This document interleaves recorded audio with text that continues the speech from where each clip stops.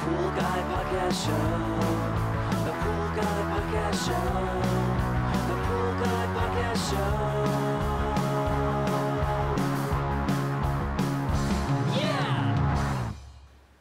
Hi, and welcome to this week's edition of the Pool Guy Show podcast. This week I'm going to be talking about suction side pool cleaners. I'm going to go over all the details you need to know when you're thinking about purchasing a suction side pool cleaner. I'm going to give you the list of the best suction side pool cleaners and the ones that I use on my pool route. And this episode is brought to you by Riptide Pool Vacuum System. It's a great way to vacuum out a pool that has very large debris. It's a self-contained battery-operated vacuum with a large debris bag on top. You can learn more about the Riptide Pool Vacuum System at www.riptidevac.com.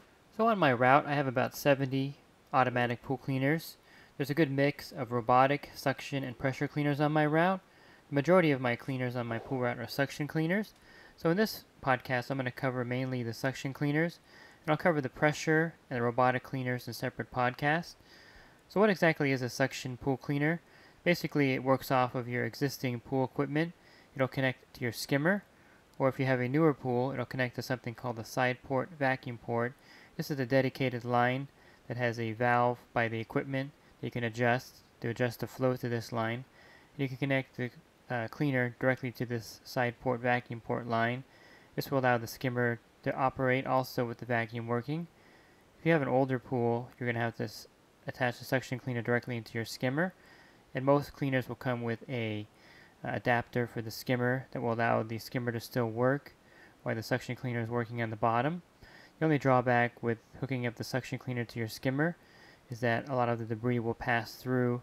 Since you have to remove the basket in most cases, it'll pass through into the pump basket. There's a way around removing the basket from the skimmer, and I'll cover that later in this podcast. I'll give you some tips on how to connect your suction cleaner to your skimmer without removing the basket. So let me briefly recap again what a suction side cleaner is. So when you order a suction side cleaner, it's going to come with hoses that are similar to your standard vacuum hose. You're going to take the cleaner and you're going to connect it again to your skimmer side port, and this cleaner will operate directly off of your pool pump. So when the pool is running 6 to 8 hours a day or even longer, that means that the automatic cleaner will also be running along with the pump. So that's the term suction side cleaner. It works off the pool suction. Unlike the pressure cleaner that has usually a separate booster pump or works off the return jets, the suction cleaner will use the pool suction. That means that all the dirt and sometimes debris will go into the filter itself, so you have to be aware of that. So if you have a lot of dirt and debris in your pool, particularly dirt, it'll go through the pump basket and into the filter, and it could make your filter dirtier. So it's like manually vacuum your pool constantly as the cleaner is working in there. And so that's one of the benefits of a suction side cleaner. It's going to be working as long as your pool is running, so it's going to be keeping your pool very clean. I particularly like these on my pool route because it'll keep the pools clean during the week, so when I get there I don't have to manually vacuum a lot of the pools with the cleaners in there. Another great feature of the suction side cleaner is actually the price point. They're pretty cheap. You can get some as low as $100 on Amazon, the generic type cleaners. I'm not sure about the longevity of them. The majority of cleaners are anywhere from $300 to $400, which is relatively inexpensive. So you can actually get a good suction side cleaner for $300 or $400 for your pool. That'll help keep it clean all week long. I mentioned that it runs off your pool system, so technically you're saving energy because you're not having a separate booster pump that runs at the same time that your filter pump is running. If you have a variable speed pump, you're going to have to run the variable speed pump at a higher RPM to get the suction cleaner working. Typically in a pool, 2600 to 3100 RPMs will get the cleaner moving really effectively in the pool. Some cases you can run a little bit slower, but you're not going to get effective suction from it if you're running your variable speed pump at a lower speed. Typically a pool pump will run at 3450 RPMs, so you can kind of get the idea how much suction you're going to need to get the suction side cleaner moving in a variable speed pump. Again, you can effectively run it at a lower RPM, but to get the true benefits of the cleaner, you have to run at a higher RPM while the cleaner is running. So you can set the run time for a variable speed pump for maybe 2 or 3 hours a day at a higher speed, and that should effectively clean the pool. Another good thing about the suction cleaners is that they're very effective in what they do. They pick up a lot of dirt and debris from the bottom of the pool, and most of them work really well in doing this, so the pool remains relatively clean all week long. They won't clean the step areas of the pool. Some won't climb all the way to the top of by the tile line. Others will climb all the way up to the wall. So there's all different kinds of cleaners that you can get. But bottom line, they're very effective and they'll leave the pool pretty much spotless every week if you get a good one. Now the problems you may encounter if you have very large debris in your pool, the opening for the suction cleaners are relatively small, maybe half an inch in diameter, sometimes a little bit bigger. So any large debris will get jammed in the cleaner or won't get picked up by the cleaner. So if you have large maple leaves or if you have relatively large acorns, some cleaners will pick up acorns as big as 1.5 inches, but if you have larger debris than that, figure that the suction cleaner is not going to work effectively in a pool like that. So you may want to look into a different kind of cleaner if you get really large debris in your pool.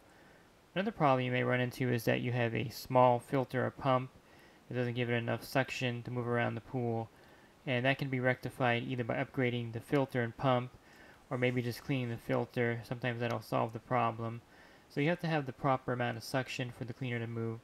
I recommend nothing smaller than a 3/4 horsepower pump, and then I recommend a standard size filter. If you have like a 100 square foot cartridge filter, it's not going to be as effective if you have a 320 square foot filter or a 60 square foot DE filter. So the filter is a factor with the suction side cleaner. Another drawback is that it has hoses in the pool, and it's about 30 to 40 feet of hoses in your pool, and they're going to remain in the pool as the cleaner is working. And they're a little bit unsightly for some people. When you have to use the pool, you have to take the hoses out, and so that's the drawback, is that you're going to actually see the vacuum in the pool the whole time that it's operating. To me, I don't think it's a big issue. I don't mind the cleaner hoses in the pool, but that's just my preference. Other people don't like having the hoses in their pool. And I highly recommend getting a good canister for your suction side cleaner. The canister will prevent large debris from passing through the suction line into the pump basket. So all three major manufacturers make a canister. Penter makes a really good one called a leaf trap, and Hayward makes two different canisters, one large and one small. I like those canisters a lot.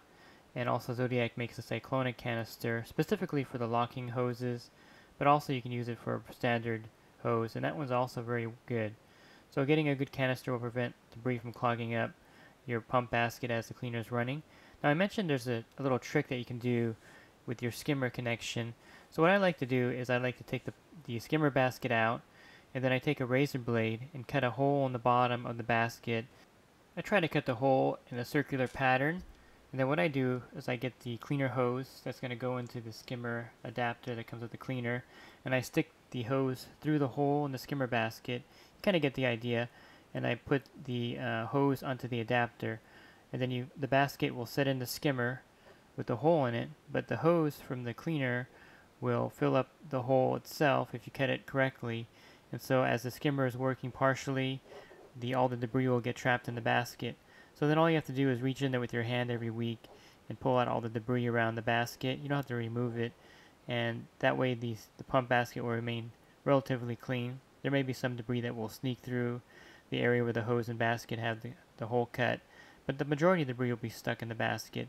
They also have some different devices. The Skim Doctor that I really like has a vac plate adapter that you can use also. It does something similar to this.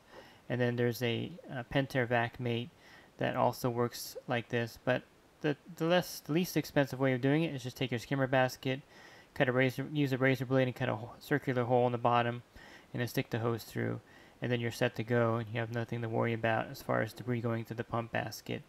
So those are some tricks that I use on my route. The canister to help keep the pump basket clean, and also cutting a hole in the skimmer basket if you're connecting it to your pool that way. So if you go to my website, swimmingpoollearning.com, I have a page with the best automatic suction side cleaners of 2017, and I have them listed here. I'm going to go over in order and in detail of why I chose these as the best cleaners. And the number one cleaner that I have on my pool route, I have probably about 15 or 16 of them on my route right now, is the Pool Cleaner by Hayward. And formerly it was its own company before Hayward purchased it, and I was a real big fan of them before Hayward took over. And Hayward expanded the line, kind of expanded it, but you'll see from this podcast that they didn't really expand it. They just did what a lot of manufacturers do. What they did is they put on a new shell on the cleaner itself, and one of them is called the Aquanaut. So the two-wheel version is the Aquanaut 200, and the four-wheel version is Aquanaut 400. And they also have a Hayward Phoenix, which is the same thing, and that's sold exclusively at Leslie's Pool Supplies. So it's just a different body on the same cleaner. So the Pool Cleaner, Aquanaut, and the Phoenix are all the same exact cleaner. They just have a different colored shell, different colored hoses on it. The only exception is the Hayward Aquanaut 450. I don't want to go into too much detail here, but the 450 basically has the same cam as the 200, so it's going to have a shorter turn cycle than the 400. If you have any questions about the Pool Cleaner, Aquanaut, or Phoenix, you can just contact me directly and I'll go over it in more detail. But the reason why I like these cleaners is that they have a turbine inside there, the V-Flex turbine they call it, and the vanes in the turbine actually expand and open up, and they can actually take in very large debris. These are the cleaners that can pick up the 1.5-inch acorns. They can pick up a good pile of debris without getting clogged. They're also a geared cleaner, and I'll go over that. Also, I'll talk about different types of cleaners as I'm describing the best cleaners.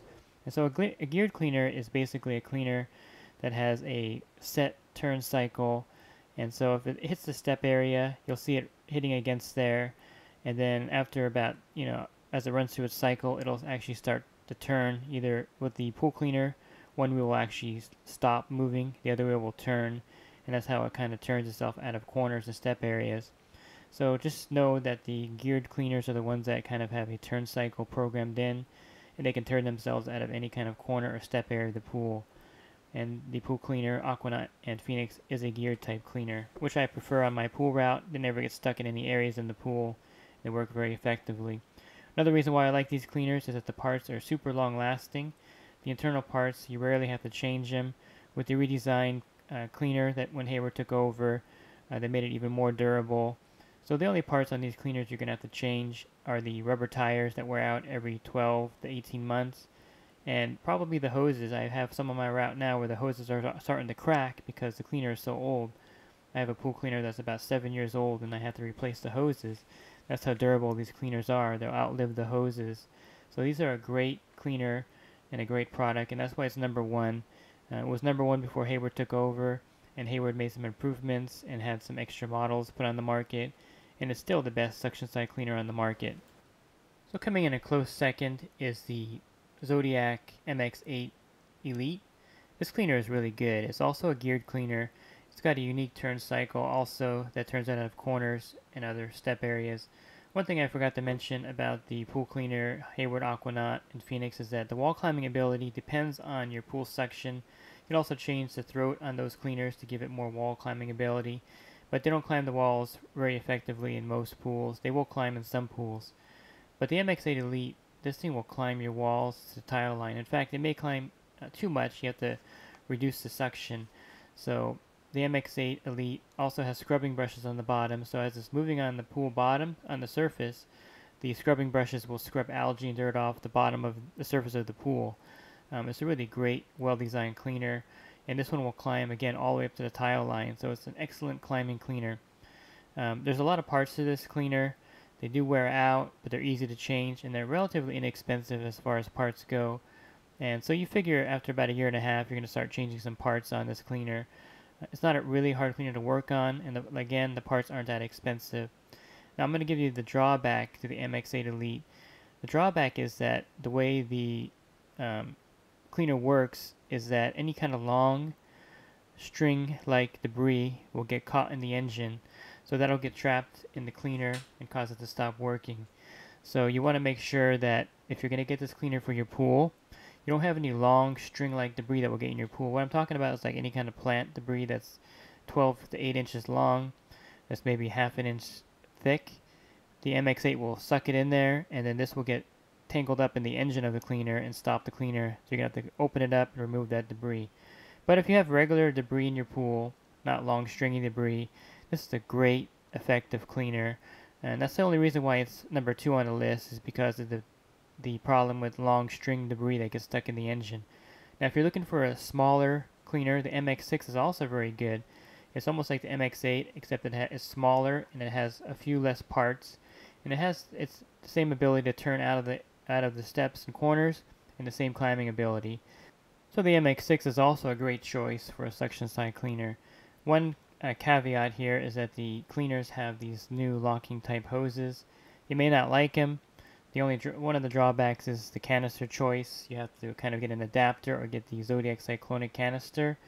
Another problem is when you go to manually vacuum your pool with the vacuum head, you can't really use the locking hoses unless you get an adapter for it also. I designed an adapter. I have a video on my channel showing you how to manually vacuum your pool with one of these Zodiac locking hoses. But the hoses are very durable and they don't keep their form. If you take it out of the pool and lay it on the deck curled up, it doesn't hold that form. And I'm going to mention this real quick in the middle of this review of the best cleaners. When you take your suction side cleaner out of your pool, you're not supposed to roll it up in your traditional pool hose and coil it up, because the hoses will get the same memory. When you put it back in, they're going to be kind of curved. So when you take the cleaner out, you want to lay it lengthwise, even up to 30 feet, and then keep the hoses as straight as possible, or just remove each hose section and lay them out that way. If you curl it up, it's going to kind of ruin the cleaner's ability to function properly, because the hoses will keep that memory. Number 3 is the Pentair Rebel or Warrior. It's a lot like the pool cleaner. The only thing that's really different about it is that sometimes debris will get caught in the throat of the cleaner. It's not quite as effective as picking up large debris. Another problem is that the swivel on top tends to get jammed with small debris. This will cause the cleaner to kind of coil up. But other than that, the cleaner is very similar to the pool cleaner Aquanaut Phoenix. One good thing about the Rebel and Warrior, and I mentioned the Rebel and Warrior, they're the same cleaner. The Rebel is sold at retail stores, and the Warrior is sold online.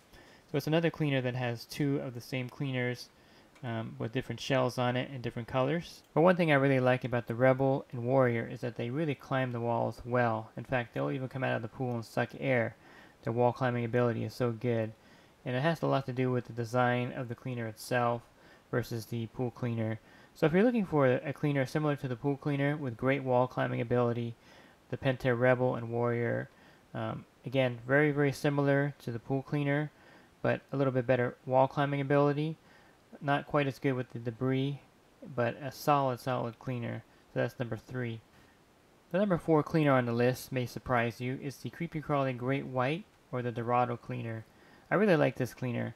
At first I didn't really care for these cleaners, but as I started using them on my pool route, I really like them. They're pretty ugly. There's no way around it. They're just a rectangular cleaner with the brushes on the bottom. But they kind of bounce like the Creepy Crawly, traditional Creepy Crawly bouncing cleaner. And that bouncing motion with the brushes on the bottom will loosen up dirt and debris. And surprisingly, they pick up very large debris. And the pattern that they work off of is really good. They'll kind of like shimmy along the bottom of the pool and climb the walls really high, actually, to the tile line. And in doing so, they're going to clean the pool really effectively. And I have a couple of these on my route right now, the Dorado and the Great White, and they leave the pools just spotless. They're really a great cleaner. They're really underrated as far as a suction side cleaner. So you may want to look into this cleaner also. It's great for all pool surfaces also, since it has the brushes. So you definitely want to look into that. And I'm going to touch on number 5 here, which is the Creepy Crawly cleaner. It's no longer called the Classic. It's the 360040 or the 360042. It's a redesigned Creepy Crawly from about 4 years ago. Now this cleaner is really good, and I'll give you the drawbacks. It makes a lot of noise while it's cleaning the pool, and it may get stuck in corners. And I consider this the bouncing type cleaner, same as the Zodiac G3, the Wahoo cleaner. Those generic cleaners you find on Amazon for $100 are all these bouncing type cleaners. And they'll bounce along the pool either with a diaphragm or with the Creepy Crawly has a hammer in the mouth that causes it to move when it sucks the water. And they pick up really good large debris. The Creepy Crawler is really good at picking up large debris. And again, I mentioned the drawbacks that make it stuck in a corner. And I'm going to say this also, if you have a vinyl or fiberglass pool, you want to avoid the gear type cleaners, even the MX8 Elite, and anything that kind of is a geared type cleaner won't climb very effectively in a fiberglass or vinyl pool. So my suggestion for one of those pools, either above ground vinyl, in ground vinyl, or fiberglass pool, is to go with a bouncing type cleaner. You can get the Creepy Crawly, you can get the Zodiac G3, which is an excellent cleaner, and these will clean the pools very effectively. You can even go with a lower price model like the Zodiac Ranger or Zodiac Wahoo. They do an excellent job in fiberglass and vinyl pools. So don't discount the bouncing cleaners in a plaster, pebble tech, or that type of surface pool. They work really effectively. They're usually a lot lower price than the gear type cleaner. I think the Creepy Crawly's a little over $200 right now, maybe $250, and the G2 is also in the same price range. So this is a great choice for a fiberglass vinyl pool and also for a standard plaster pool. They're very effective. Again, the drawback, the Creepy Crawly makes a lot of noise working, especially if you have all cement decking. You're going to really hear this thing working in the pool. As far as parts, the parts are pretty durable and long lasting, and they're also inexpensive. So, the bouncing type cleaners, even though they've gone out of style, and this one here is number 5 on my list, it's an excellent cleaner for a vinyl fiberglass pool. And if you're on a budget, it's definitely an excellent cleaner for your regular plaster pool. And I just have a bonus one here. Number 6 is the Hayward Navigator Pool Vac V-Flex. Now this was a premier cleaner. It was in a lot of my accounts along with the old Creepy Crawly. In fact, everyone calls the cleaners Creepy Crawly still whenever I see a customer. But the Navigator's been redesigned. Since Hayward bought the pool cleaner model, they've taken some of the design of the pool cleaner, incorporated it into the Navigator, specifically the V-Flex turbine. So, the drawback with the Navigator was the parts will wear out really quickly or large debris would jam it up. So with the new V-Flex turbine from the pool cleaner model, this cleaner is actually really good. It cleans really effectively. You'll find that you'll like this Navigator cleaner.